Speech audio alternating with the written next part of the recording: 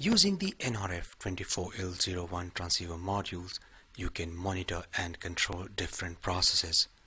You can either use a pair of the long-range NRF24L01 PA+LNA transceiver modules, or you can use a pair of the short-range NRF24L01 transceiver modules.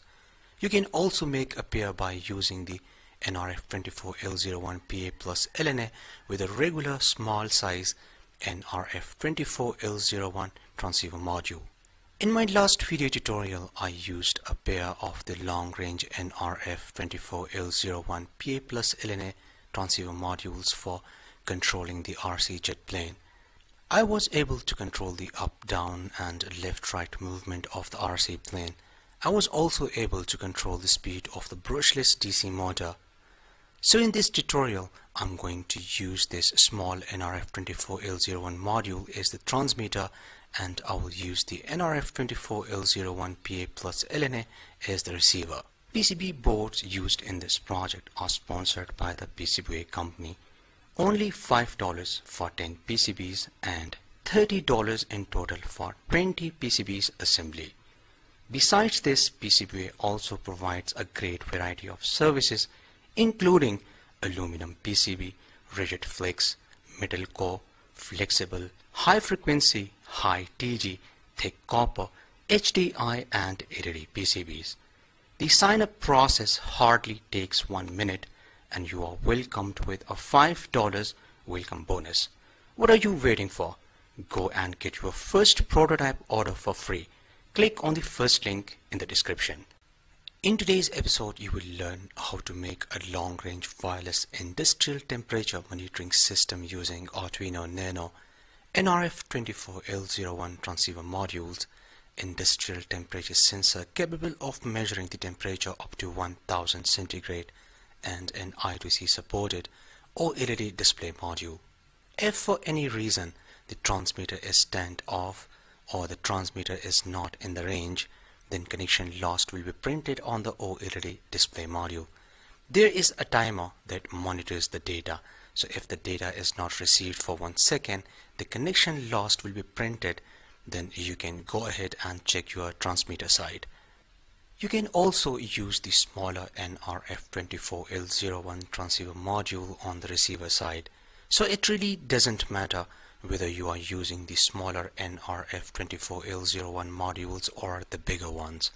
If you are using the NRF transceiver modules for the first time, then I recommend you should start with the smaller NRF24L01 transceiver modules. So this is the wireless industrial temperature monitoring system, which is very easy to build, and if you watch this video from start to the very end, I'm sure in the end you will be able to add multiple sensors on the transmitter side. This way you can make some advanced level projects. Without any further delay, let's get started.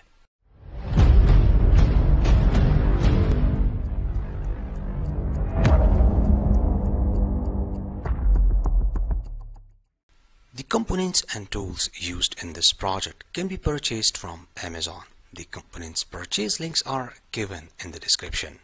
These connections are same for both the transmitter and receiver sides.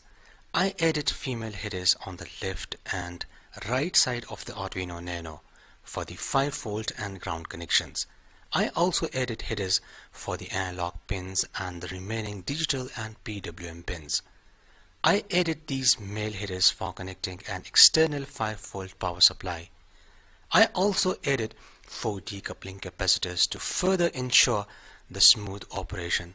So these connections are exactly the same for both the transmitter and receiver. Now let's take a look at the transmitter circuit. As you can see, all the connections remains exactly the same. This time I added the Max6675 to which a thermocouple, a temperature sensor is connected. The SO, CS and SCK pins of the Max6675 are connected with the Arduino pins 4, 5 and 6, while the VCC and ground pins are connected with the Arduino's 5V and ground. So this is the transmitter side. Now let's take a look at the receiver side circuit diagram. As you can see, all the connections remains exactly the same. This time I added the SSD1306 OLED display module. This is an I2C supported display module. The SCL and SDA pins of the OLED display module are connected with the Arduino's analog pins A5 and A4. A5 is the SCL and A4 is the SDA. The VCC and ground pins are connected with the Arduino's 5V and ground. I performed some basic experiments to confirm all the connections, and when I was 100% satisfied, I designed a PCB using the CADSoft Eagle schematic and PCB designing software. I added these extra holes on the left and right sides, so this way you can solder other electronic components. I double checked all the connections, and once satisfied, I generated the Gerber files.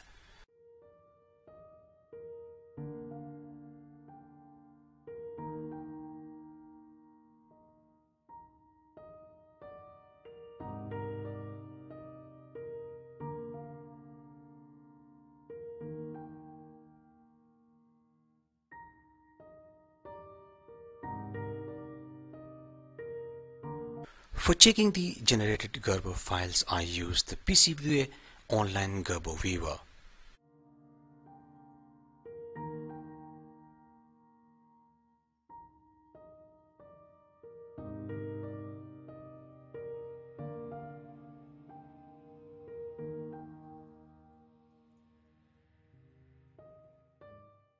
After checking the top, bottom and all the layers, then finally I uploaded the Gerber files and placed in online order on the PCBWay official website. These are the PCBs I received from the PCBWay. As you can see, the quality is really great, the silk screen is quite clear, and the red color solder mask looks amazing.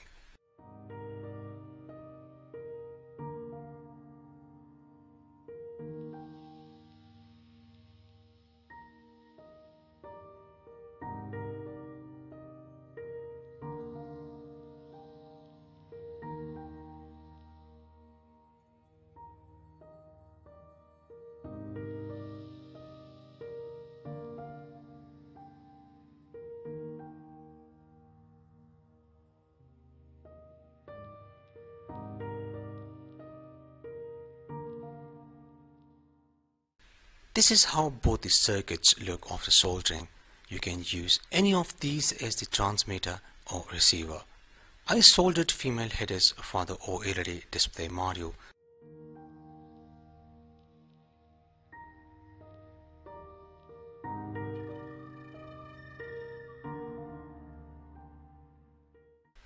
This is the receiver side and this is the transmitter side. Now I will connect Max6675 with the transmitter side. The SO, CS and SCK pins of the Max6675 are connected with the Arduino pins 4, 5 and 6, while the VCC and ground pins are connected with the Arduino's 5V and ground. All my connections are completed. Now it's time to take a look at the transmitter and receiver side programming. This is the transmitter side program and this is the receiver side program.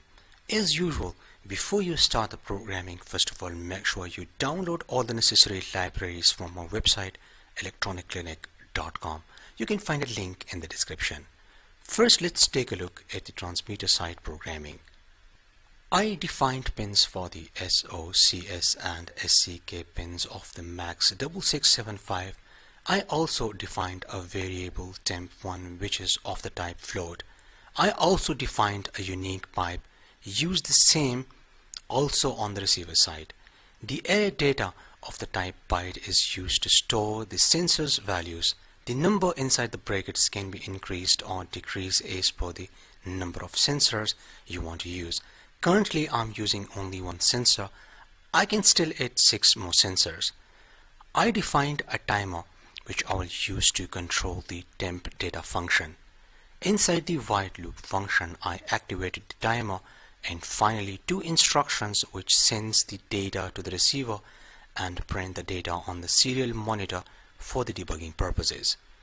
Temp data function is a user defined function and it has no return type. The purpose of this function is to read the temperature sensor and store the value in array at 0 location. This function is called after every 1 second using the timer. Now let's take a look at the receiver code.